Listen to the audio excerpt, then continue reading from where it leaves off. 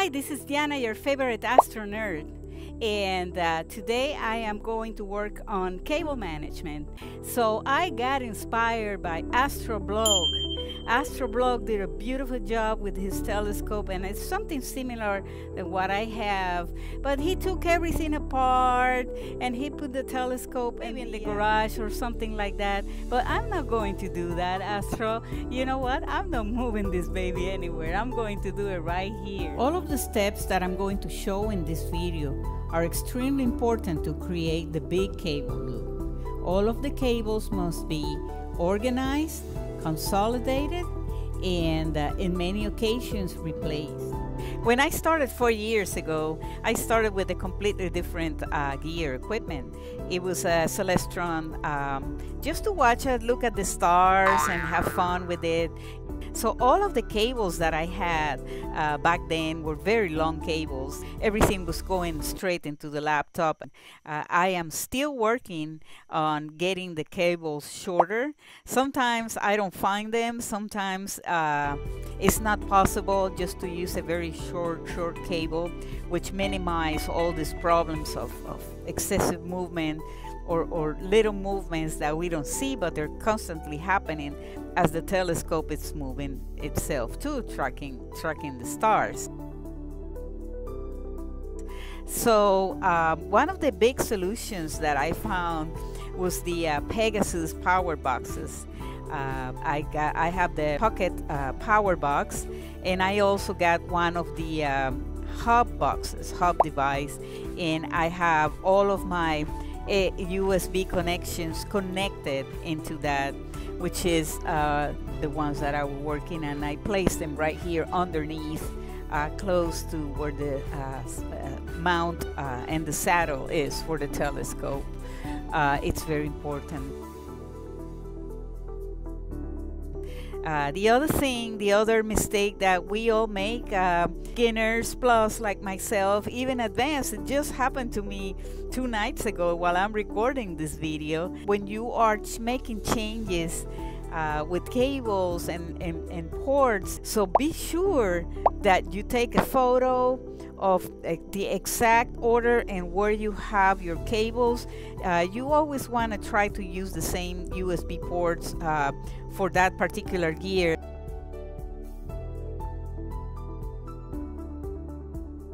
It's about 90 degrees, 93 probably by now, and today was the day that I decided to finally fix my spaghetti bowl that I have on top of my telescope.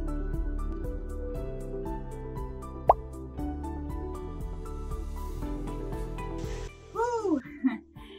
I already did the big cable, the big 3 cables that go in this loop, tied to the base of the mount. And I have to cut the cable sleeves. I don't know how you call it, but I have to cut them. Too much work. When I mean cut them in half and then use electric tape. I can't get the right size. It's too much.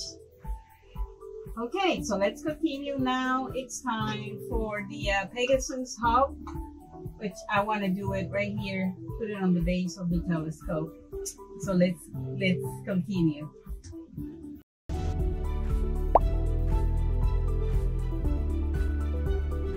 This part here is so tight, I can't move it.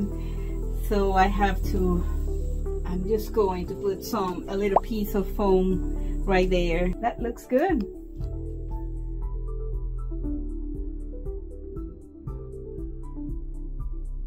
Thank God that I'm always keeping little pieces of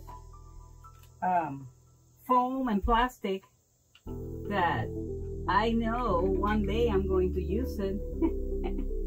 And there it is. Ta-da!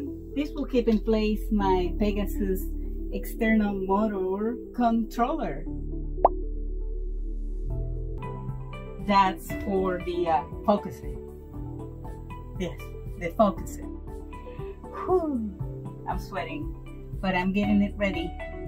Things are looking better.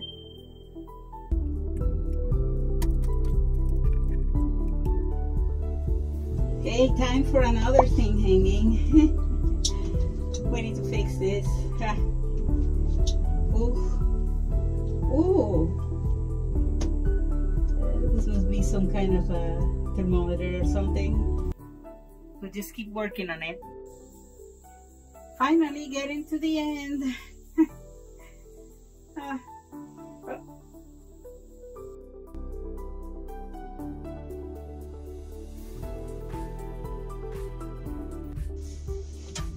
Okay, another cable gone.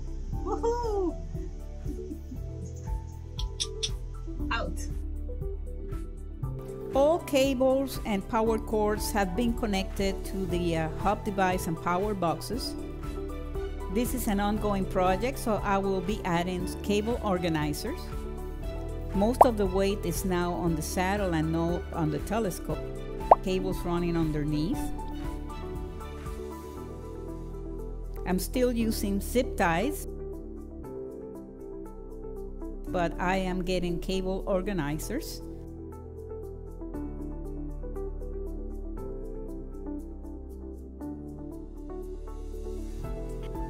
The big cable loop.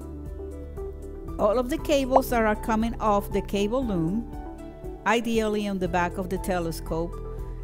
The first tie is on the front of the saddle. And then from there you have to create that big loop, and you're going to tie that to the back leg of the telescope, or the back of the telescope if it has a handle. And then that big cable is the one that goes to the computer.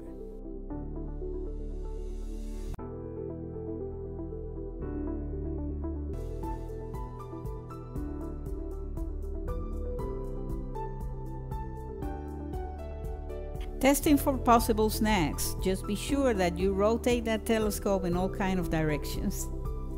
As you can see, the big cable, the big loop, it's in place. It's barely moving. And as I rotate the telescope, it still stays in place.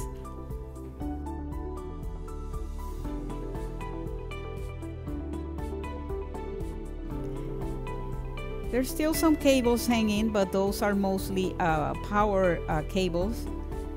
I will find a solution for those, probably relocate them into the power box. But they're not affecting anything, as I already tested it doing some imaging session. The big cable loop is extremely effective. I've tested it many times, and I haven't had any cable snag in a long time.